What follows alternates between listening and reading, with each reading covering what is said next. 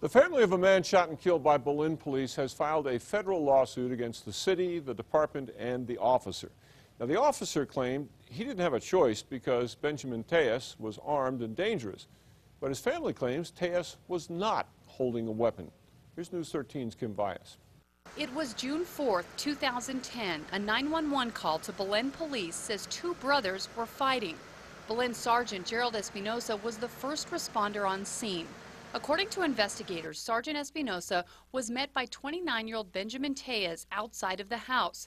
Police say Tejas was holding a sawed-off rifle.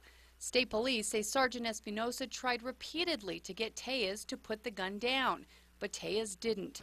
Eventually, Espinosa fired one round, hitting Tejas in the chest, killing him.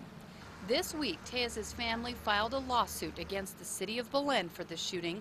The lawsuit claims Tejas did not have to die that night. They say he was not a violent criminal. Online court records show Tejas had one pending case of an aggravated DWI and a few other driving offenses. His family claims he did not have a weapon at the time of the shooting and wasn't making any threatening gestures to Sergeant Espinosa. The lawsuit blames the city for a lack of training with its officers that led directly to Tejas' death. The family is looking for compensatory and punitive damages from the city. Kim Baez, KRQE News 13. The city of Belen had no comment on that lawsuit today.